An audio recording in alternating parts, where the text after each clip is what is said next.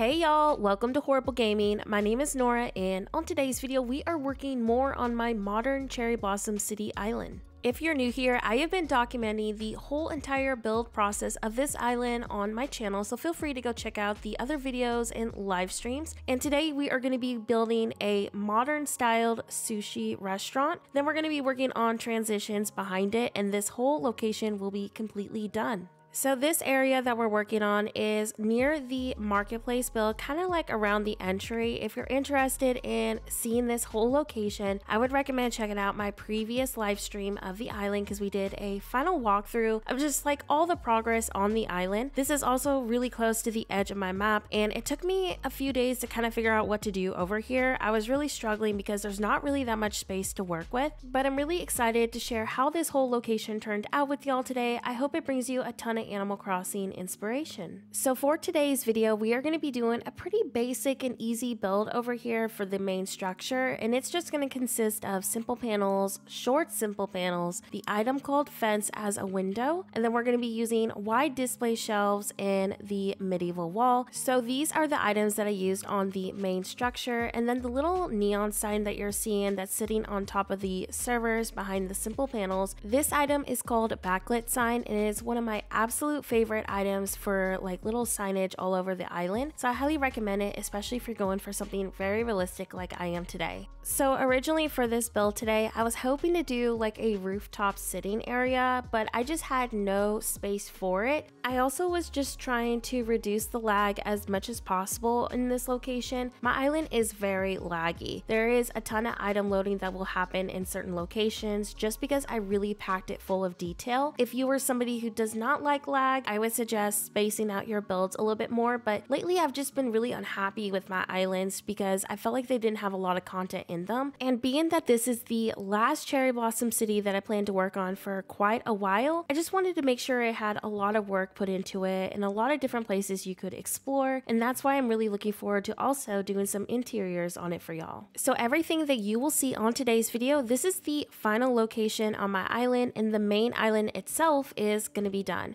I will probably most likely drop the dream address for this island when we do the interiors, like get those all finished up. I was tempted on releasing the island for y'all this upcoming week and then doing the interiors and like updating the dream address, but honestly I'm really scared that I'm just gonna not feel inspired to do the interiors and I'll totally abandon the island. So with all that being said, expect a dream address once we get these interiors done. So I'm pretty confident I can get this island done sometime next week. There's really not that much to do. And once we finish this island, I do have actually 3 different themes that I really want to work on and create. And it comes down to just what inspires me first and draws me in. But the 3 islands that I'm really tempted on starting are a more like cyberpunk abandoned sort of city. And then there's a castle town that has like some elegant core vibes to it that I really want to do. And then of course the neutral beach town. And I feel like this beach town will have more town core elements to it. So those are the 3 confirmed islands that I really want to start next. Let me know which one you hope to see first in the comment section below.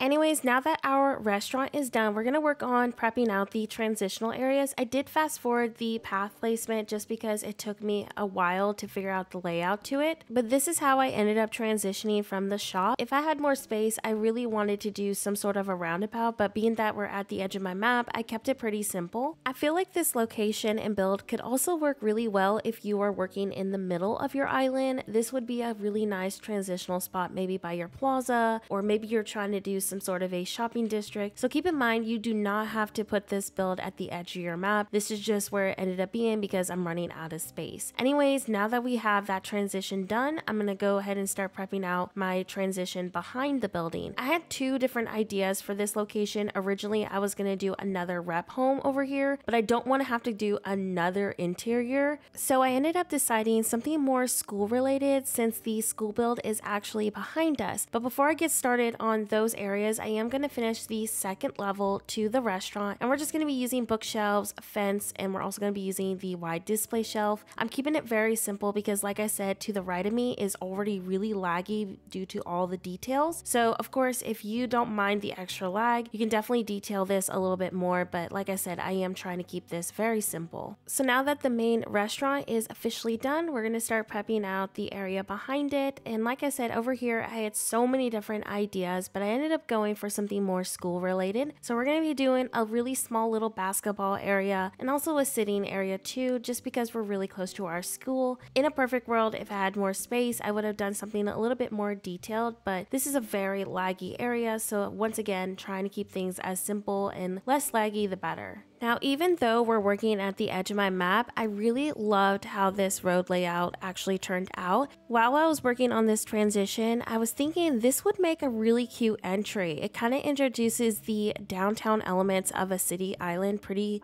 well. And I think that you could do where the curved area is kind of near the edge, a villager home. So I think that this would be a wonderful entry, and I may actually take inspo from this for one of my future islands. So I went ahead and fast forward the footage a little bit because I'll be real, I really struggled with this location. It was such an awkward area to work with, but this is how the final road layout ended up turning out. And then for this really small spot, I decided on just doing a little gazebo area. I didn't want it to take away from the school build, and I liked that you could still kind of look out to the school below from the gazebo entrance. So over here, we're going to just work on some more transitional decor and road details, and then we'll start prepping out our little small basketball area. Now, if you're in a different position than I am with my school build, you could easily do a different location behind the sushi shop. If you don't prefer a basketball court option, you could easily do another villager home over here or even another rep home. You could also do maybe a food truck, or also maybe expand the building on the right side to kind of do like an L shape in front of the area, kind of like where the incline is, and just do more shops over here. There are so many different ways you could transition this build, so definitely do what suits your island location the best. So while I was working on this fenced in location, I thought of another option you could do behind a build like we're working on today. And what I was thinking is, if you don't want to do something also with the basketball court items, you could easily turn this location here into like a mini bike parking lot and maybe have like a little dumpster area. I just thought that that would be a really cute option too if you wanted to still use the fence frame that I did over here. So there are plenty of options that you could go about behind a build like we're working on today. I also think that this location would make a really nice small playground too, so definitely choose whichever suits your island theme the best. Anyways, after a few final details, we're going to do a final walkthrough of what we did on today's video and also thank our channel members too. So here is how the final product of the parking lot turned out near the edge of my map. I have no idea what to do on the beach below this, so if y'all have any fun ideas, let me know in the comments section because I do want to decorate those beaches over here. Anyways, I hope that today's video brought you a ton of Animal Crossing inspo. Before this video ends, I do want to give a huge shout out to all of my channel members. Thank you for supporting my channel and me as a creator. Y'all's support just means the world to me. So a huge thank you to all of our channel members. Thank you to Alicia, Hannah, Brooke,